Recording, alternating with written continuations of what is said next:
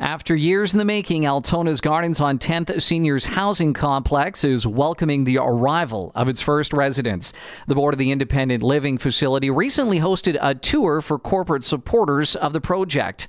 After touring the 4 different housing floor plans, kitchen and dining room, and all the common areas, PembinaValleyOnline.com spoke with fundraising director Menno Friesen. We're celebrating the fact that the building is more or less complete.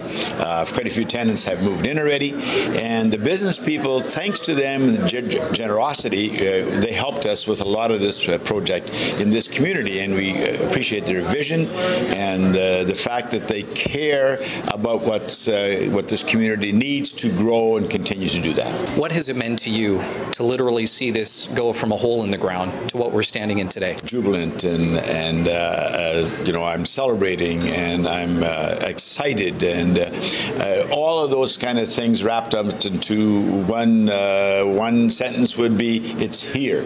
People can move in. It's a reality. Friesen indicates their fundraising goal is still $3 million, and they're just shy of that target and are more than willing to accept more donations from the community. For PembinaValleyOnline.com, I'm Chris Sumner.